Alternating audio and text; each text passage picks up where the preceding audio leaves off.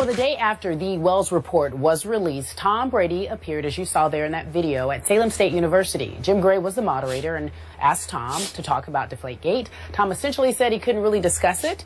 It wasn't the issue then, but according to the Boston Globe, the Patriots quarterback was paid $170,000 for speaking at the university. The latest on that, Stephen A.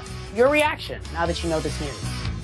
Well, my reaction is, listen, before I say anything else, let's keep in mind that this paid appearance for this speaking engagement at Salem State University with Jim Gray, it was agreed upon long before the suspension was handed down by Roger Goodell and Troy Vincent. So we understand that in that regard, one has nothing to do with the other. It's not like it was afterwards and he agreed to show up at Salem State. It was beforehand that he agreed to do this. So we understand that.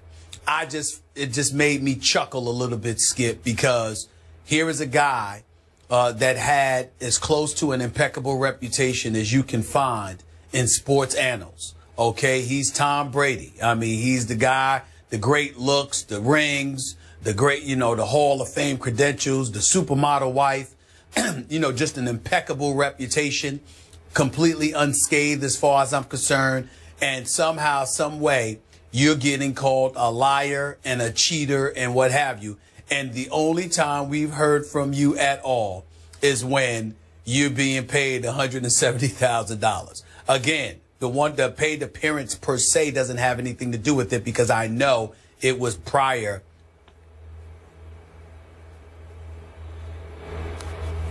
He chuckled that the only time you've been heard from is for a paid appearance. We've never heard from you at any other time throughout this whole ordeal. That's all I'm saying. So, do you have an issue that he was paid $170,000 to speak at Salem State University? Absolutely not. I just don't think that's the only time we should have heard from him since all of this. I don't think that's the only time. I think that it would have been nice for him, you know, again, and I know you disagree with this because that's you, but I just wish that it somehow, some way we would have heard from him in some other capacity where someone other than Jim Gray for a paid appearance wasn't the one asking him questions about Deflategate since the suspension. For that to be the only time we've heard from him, it just makes me chuckle. Okay. So now you're using this latest report that he did get paid $170,000 to make this appearance to take another shot, even a chuckling shot, at Tom Brady, and you're forcing me to reiterate to you, Stephen A. Smith, that Tom Brady is not Stephen A. Smith. He's not built the way you are. You would have immediately fired back at your critics. If they had called you a liar and a cheater, you'd say, hell no, I'm not a liar and a cheater. Tom Brady wants to let his actions speak louder than his words. But the mere fact that he has not spoken much, just a little bit there at Salem State University, that's no admission of guilt on his part. He's going to let his actions scream for him, and I think they already are screaming for him because clearly he is appealing, even though his owner sold him out and left him a little bit high and dry and said, I back off, I cease and desist, I wave the white flag here. Tom Brady's appeal will be heard in about 5 days from today. And if that fails, in Tom Brady's view, he has assembled a great legal team, and he's going to take this to court. So A and B, appeal and maybe some court action here, strongly suggests that Tom Brady is firing back at his critics.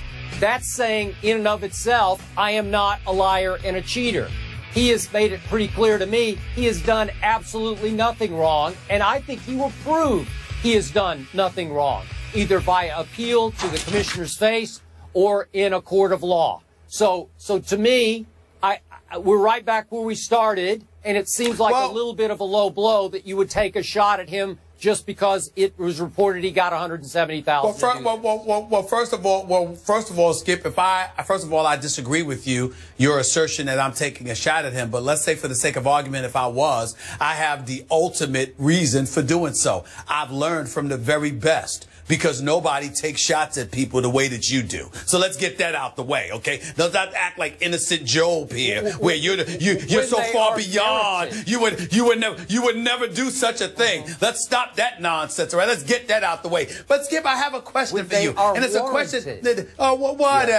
Whatever. Okay, let me ask you this question, because I've never asked you this before. But Skip, as you were going through your little soliloquy right there, something popped into my head that hasn't before, and I must ask you this question. Skip Bayless, if Tom Brady had been called a liar and a cheater by the NFL, Troy Vincent, Roger Goodell, but there was no suspension for it, we believe you lied, but we're going to move beyond this.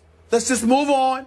Okay, the Patriots are going to get their fine. They're going to get their $1 million fine. They're going to get their 2015 and 2016 picks, first and fourth round, respectively, confiscated. But you specifically, Tom Brady, we're not going to suspend you.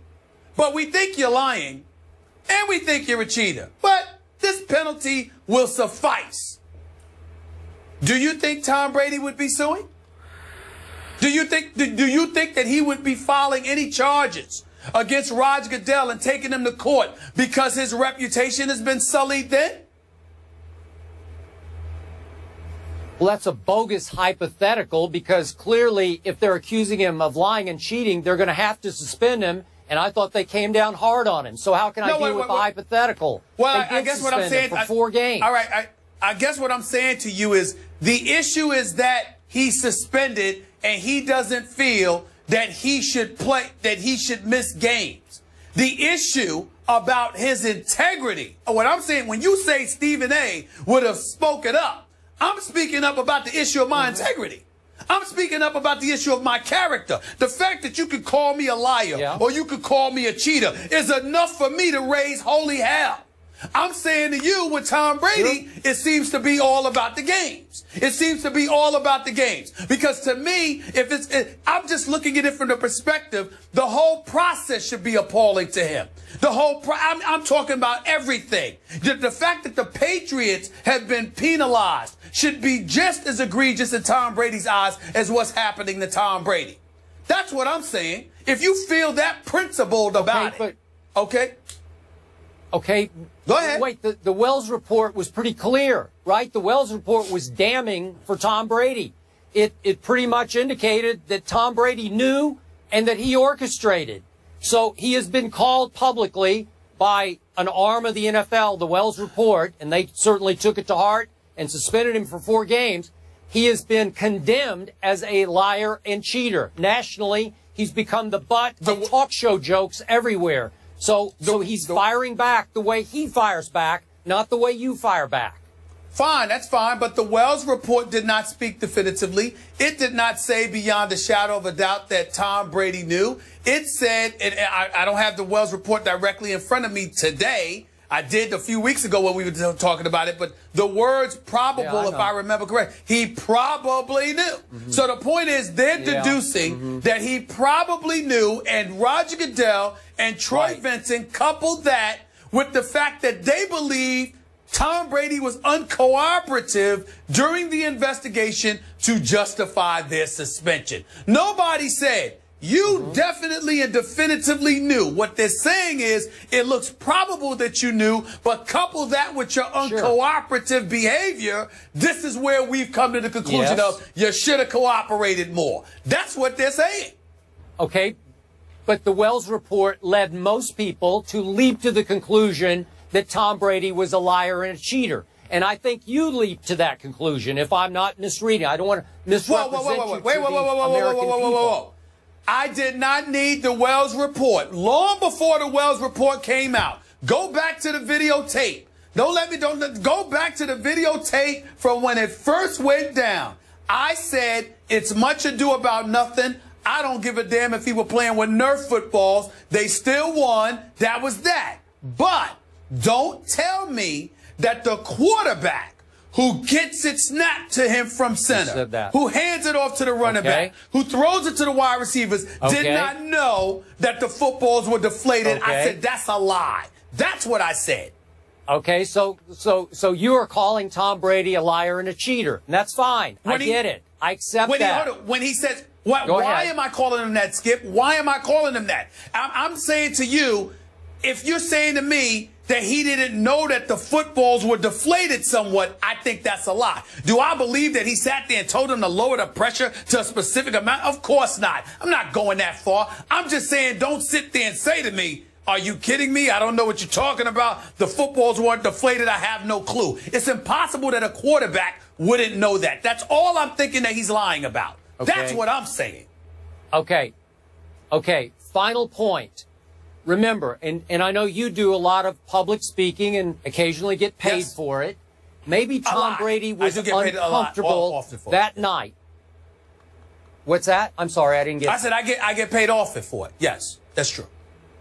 Yeah. Okay, got it. I got it. Okay. So maybe Tom was uncomfortable using the Salem State stage, which was supposed to be a feel-good night for the fans. He is getting paid some for it, $170,000. It's a lot of money for being there.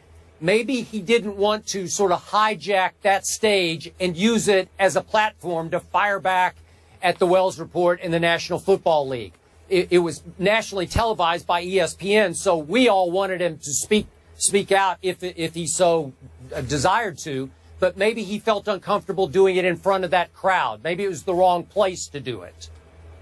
So in other words, it's the wrong place to do that, but it's not the wrong place to sit there and say absolutely not.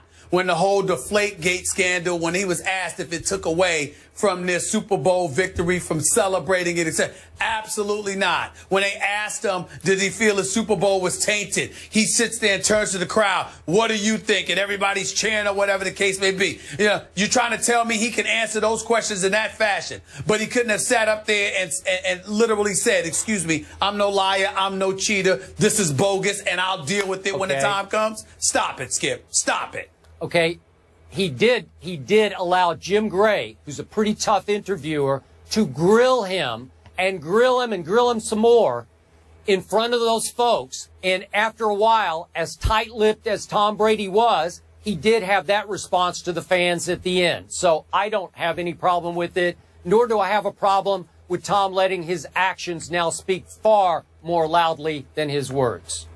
Okay. As far as Deflategate goes, hearing on Deflategate penalties is scheduled for Tuesday. Obviously, more to come. After the break, LeBron James. You guys like that commercial? Maybe that was a kid on Twitter. Anyway, LeBron is the greatest player on the planet. How long can that last? That is the question we ask. We'll be right back in just a few moments.